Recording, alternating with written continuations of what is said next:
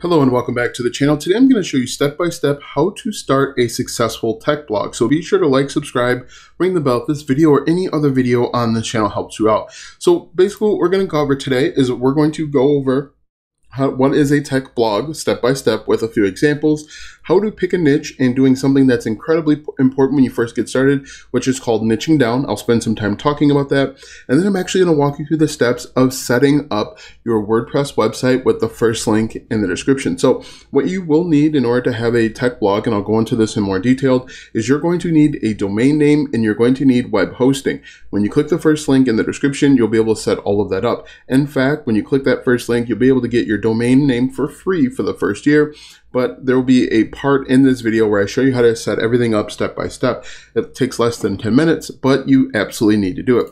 So after that, we are going to install WordPress, install a WordPress theme. I'll talk a little bit more about what that means and some important changes that you absolutely have to make when you first set up your website. If you don't make these changes, you are going to run into some trouble. So make sure you watch until this point to learn what to do to not run into some trouble. After that, we're going to talk about writing and how to start writing and different ways to monetize your site and why it's important to share on social media in the very beginning. Also, why you need to do more writing, and then be sure to click that first link as I alluded to a little bit earlier so that we can get started. So let's go ahead and just back up just a little bit and talk about what is a technology blog. You're basically going to just create content where you solve people's problems for the tech space. For example, people may want to know the best 10 headphones for listening to music, and you're simply going to create that type of content. Now, it's important when you create a tech blog, and I'm just going to show you an example here. It's important that when you create a tech blog at the very beginning, you're going to want to niche down. And niching down is simply just taking a subset or a subsection of the market. For example, if we look at this website here, they have a bunch of different niches. The Verge, it's a big website, and so they can afford to have a bunch of different niches. For example, if we look at this, they have the cell phone niche, which is in tech. They also have video games. They've got computers. If you're just getting started, you need to pick one of these verticals. For example, let's say video games, and you need to focus on computers in the very beginning. The reason being is because tech is incredibly competitive, and if you're not focusing on a niche and niching down, and I'll show you how to do that in just a second, you are going to struggle to find success. So the first thing that you absolutely want to do, if we go back over here, is to pick a niche, and your niche for this example could be video games, it could be computers, it can be programming, it can be anything, as long as you pick a niche and then niche down. For example, if we're talking about programming, maybe you only want to talk about Node.js, or maybe you only want to talk about microphones, which I'm speaking to right now. Very important that you pick a niche and then niche down. For example, you could do best microphones for podcasting or YouTube, or just walking down the street and so on. So two very important things that you need to pick a niche and then niche down. Just to kind of illustrate this a little bit better, I'm going to show you how competitive it can be with a tool that I use called Ahrefs. It's basically a tool that I use to help me find different keywords. When I search, when I sign in here, I am simply just going to type in technology, and you're going to see it's incredibly competitive. However, we can find different ways around it. So if I just type in technology, all right, so we type in technology, and you see that 95 there. That's how difficult it would be to compete for keywords in the technology space. Now that is on a scale from 0 to 100. 95 means it's going to be very difficult for a brand new website to get any traction whatsoever. So what we could do, instead of just talking about technology, let's just type in video games. So video games is part of the tech niche, but that's going to be incredibly competitive as well. As you can see, not as competitive as something like technology. Now within video games, you could talk about Xbox, but that's going to be competitive as well. Instead of talking about Xbox, maybe we talk about The Division. The Division is a video game that came out a few years ago. So I'm going to type in The Division 2, and you're going to see it's even easier. But then when I click on matching terms, you're going to see there's opportunities within The Division to create content. As you can see, people are creating content, and there's opportunity. So just looking at this from a visual standpoint, if it's green, it means it's relatively easy to rank and compete. The darker the color, the more difficult it's going to be. Yellow means it's really difficult, and orange or red is going to be impossible. But as you can see, there's much more opportunity when we look at the division, which is a niche down version of the technology space where you can start gaining some opportunity. And you could do this with any technology based thing. So that is what niching down is and why it's important from a visual standpoint. So the next step is actually to install your platform and get a domain name. So what we're going to do and what we need to do is we need to get web hosting. Now, web hosting is a block of space called a server that we're actually going to rent from a web hosting company. When you click that first link, it's going to take you over to Bluehost, which is the web hosting company that I prefer. And when you sign up with Bluehost, they're going to give you a free domain for the first year. So go ahead and click the first link right now. When you click that link, you'll be taken to this website where you'll go ahead and click Get Started. What I recommend is to click the first one on the far left, the basic plan, if you're just getting started with a website. As you can see, there are a number of options, but click that, click Select, and then move on. Here, you're going to create a domain name. If you have one in mind, you can type it in here like you see that I do. What I recommend is try and find a domain name that's going to be related to your niche. Now, what I do is I type in a domain name that I know is already taken. When it's taken, you're going to get this error. What you can then do is go back and try different domains. Now, make sure, again, you want to pick one that's related to your niche. Click Next, and then you're going to see a green box that says that it's approved.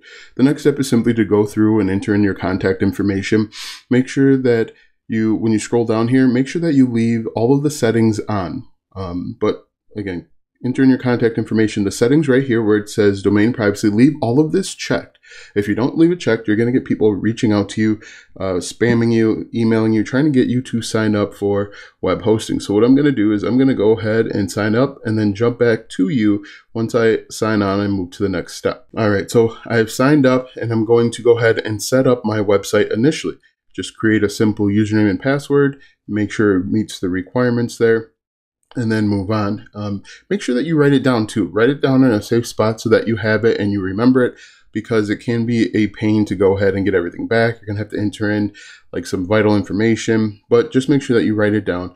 It's really easy and really simple. Now, one thing that I do wanna note is that this part is not sped up at all. This is actual real time, and you can see that you'll go from absolutely nothing to a complete website in less than probably 10 minutes. And once you click submit, you're going to move on to the next step where you get to log in.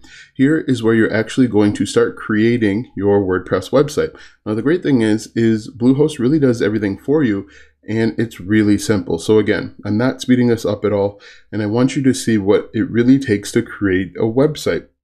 Bluehost is going to do a little bit of work in the background for you, and we're just going to actually click on skip this step. This one, first one I clicked on start a blog, but for the next step, just click skip, because we know what we're doing, and I'm actually going to tell you what to do so that we can get up and running. Click get started right here on the left hand side, and then move on. Just click skip here and click skip here.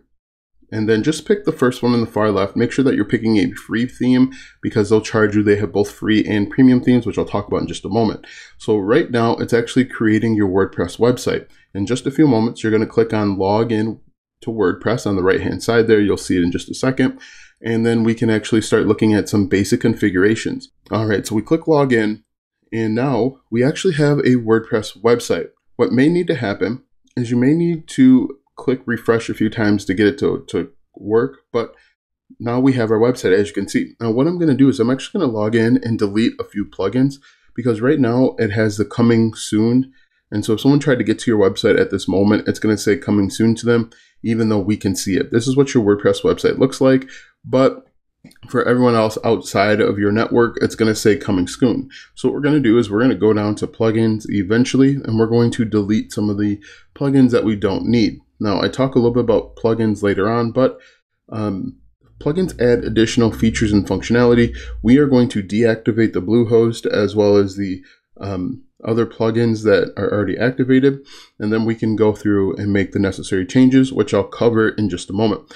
So we're going to deactivate them and then delete them. Now, you want to make sure that you only have the plugins that you're using on your website. The more plugins you have, the slower your website's going to respond and function, and you're going to lose out on ranking. So make sure you have a lean setup, very few plugins, and then move on. As you can see right now, I'm just simply deleting some stuff that you don't need.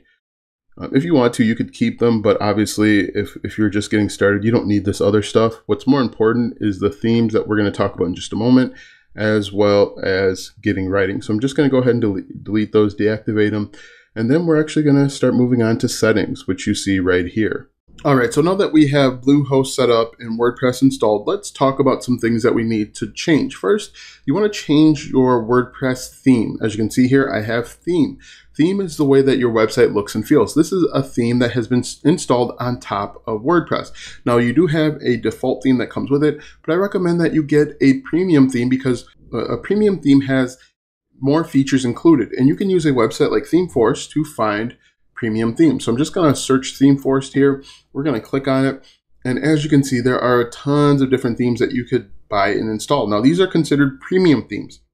You don't have to get a premium theme, but it's going to make your website look so much better. So what we can do is we could type in tech, and you're going to see there are a bunch of themes for the technology space. Again, you don't have to use these, but I like the way that these look. And again, they come with additional features. As you can see, you can get a premium theme for as little as $20 or as high as maybe $90. So what you'll do is you'll find a theme that you're interested in. You're going to add it to your cart. You're going to buy it. When you buy it, you're going to be able to download this theme to your computer. And what you'll need to do is you'll need to unzip that file that you get. And when you unzip the file, you're actually going to get another zip folder or a zip file that you're going to actually put into WordPress, which will actually change the way that your website looks. And to do that, we're going to simply go over to Appearance. We're going to go to Themes. We're going to click on Add New, and then we're going to click on Upload Theme. Now here, you can either drag and drop that theme that you just unpacked, so that second zip file, or you can click on Choose File and upload it from there, and then click on Install, and then click on Activate. Once you do that, you're going to have a different looking website than the original one that you saw in the previous section. So very important that you get a theme, and get a theme that you're comfortable with, that you don't mind looking at. So we've got the theme installed, which is right here. The next step is we need to make some important changes. Now, very important that you make these changes on your account, or else you're going to struggle to find success. What we're going to do is we're going to go down to Settings. We're going to click on General.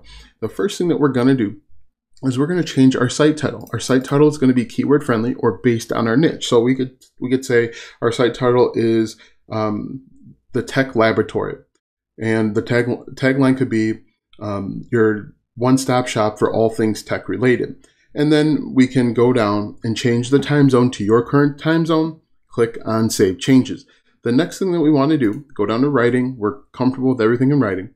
We do want to go to Reading. Reading is going to be important. You want to make sure that your reading settings is set to your latest post. And then you also want to go down and make sure that this is unchecked. So where it says Search Engine Visibility, leave it unchecked. If you check this box, you will not be discovered by Google or Bing or Yahoo, and you will struggle to find visitors. So make sure you leave it unchecked. Click on Save. The next thing that we want to do is we want to go over to Permalinks. And here is another very important thing that you want to do. Right now, your links are set to plain. We want to change those to post name. And the reason being, this is going to help us get discovered by Google. This is going to help us with search engine optimization. And what happens is, when you create a post, the title of your post is actually going to show up right here. So for example, if we were creating content about the division, my website would be webhostingrewind.com/the division 2 tips and tricks. Now, we want that to be there just like that because people are searching division 2 tips and tricks, and we want to get discovered via organic. And if we go over to The Verge, you're going to see they should be doing the exact same thing. This should all be based on search intent or what your customers are searching. So if we look at this, it says Samsung Fold Flip, Future Galaxy S Past. They didn't do a great job, but they're large enough where it doesn't really matter. Smaller websites, you do need to make sure that you have your configuration at post name. So what we're going to do next is make sure that we jump back over and click Save all the way down here, and then we can start writing. So when we start writing, go to Posts and go to All Posts, and then click on Add New. This is where you're going to create brand new content. And what you should do, your post title should be your keyword. So if we are creating content about the Division 2 Early Access, we want to make sure that our post starts off with the Division 2 early access, and then we're going to say how to play 1 day early, we'll say. And people that are interested in the division are going to want to know how to play one day early. And so we are simply just going to make sure that these are capitalized just like that. And then we're going to start writing. Now, believe it or not, the writing is probably where people have the biggest challenges. Now, before I actually write out a blog post, I like to do who, what, when, where, why, how. I like to apply those 5 questions to my keyword. So the Division 2 early access. Who am I targeting? So people that are interested in the Division 2, what do they want to know? They want to know how to get their hands on early access. Where can they get it? Give them the valuable information. If you can go through and spend about 5 or 10 minutes answering who, what, when, where, why, how, you will put yourself in a better position to write much faster. So go through, write your blog post. And the cool thing with the way that WordPress is set up is you can just go through and you can make this an H2 by clicking this plus sign and then changing it to heading. Now you want to make sure that you have H2s to let your audience know what the upcoming section is about, and then use paragraphs to actually answer the question. And you're just going to write until you answer the question fully. Now, one of the biggest questions that I always get is, how long should my blog post be? The simple answer is it should be as long as it needs to be.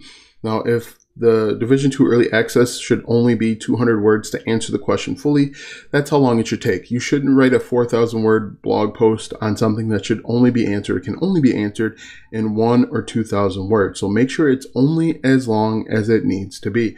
And so you're simply going to go through, you're going to click on publish. And when you click on publish, it is going to be live for the world to see. And so we are in the writing phase. We're just going to go over to the next step, which is figuring out how to make money. And there are a number of ways to make money with your tech blog. So if we go over to The Verge, they have ads on their website. As you can see here, they've got ads and they're making money that way. The first ad network that you can work with is Google AdSense. They don't have really any requirements as long as you're writing content safe for work, and you can get started right away. They will only pay you pennies on the dollar. It's not a lot of money to get started. But once you start getting serious traffic, 1,000, 2,000, 10,000 page views per month, you can move on to Ezoic and AdThrive and Media.net. There are tons of ad companies out there. Another way that you can make money is simply collecting emails. When you collect emails, you can refer people back over to your blog post, and that you can make more money that way. You can also become an affiliate. If you're in the tech space, a lot of blogs are affiliates for Amazon associates. For example, if we click on, let's see if we can find one, but if we clicked on one of these and it took us over to Amazon, they're an affiliate marketer for Amazon. So you get paid a commission when you recommend products or services when customers buy them. One really good example of it is if we go over to CNET, we go to cnet.com, and a lot of the products that they have, especially review products, are have affiliate links to them. So as you can see here, it says $39 at Amazon. If we click the link and we buy this, it's the CNET actually gets paid a commission. So know that going forward, you can be an affiliate. You can also be an affiliate for like Best Buy, Newegg. There's just a ton of them. B&H Photo. There's a ton of them. Target. There's a ton of them out there that you could be an affiliate for. You can also sell your own digital and physical products right on your WordPress website. That's outside the scope of this video, but it's not terribly difficult to do that as well. So there are a number of ways that you can make money simply with your blog. Now, if we go back over here to our slide deck, you want to make sure that you're sharing it on social media. The reason why you want to share your website on social media is because it's not going to rank in Google for at least 3 months. And if you are sharing it on social media, you can share it in relevant subreddits as long as you have permission. You could start a Facebook. You can share it on Instagram, Twitter, TikTok, LinkedIn. You can help shorten that process. So you can help get your content ranked faster, especially if people are clicking on your links and reading your blog post. And then you want to make sure that you are writing continuously. I think you should write every day or every other day until you get 50 blog posts on your website. Now, the reason why I choose 50 is because it's a good number to gauge how well you're writing and how well the writing resonates with your target audience. So you write 50 articles over the span of 100 days, you should start seeing some rankings somewhere. And if you're not getting any rankings, you're probably doing something wrong. Maybe it's a bad keyword research. Maybe you're picking the wrong topics. But writing 50 is going to give you a pretty good idea And that is really it. So you want to make sure that you click the first link in the description. Watch this video again if you need additional help, but be sure to like, subscribe, ring the bell so that you're notified when I upload a brand new video. Thanks for watching, and we'll see you tomorrow.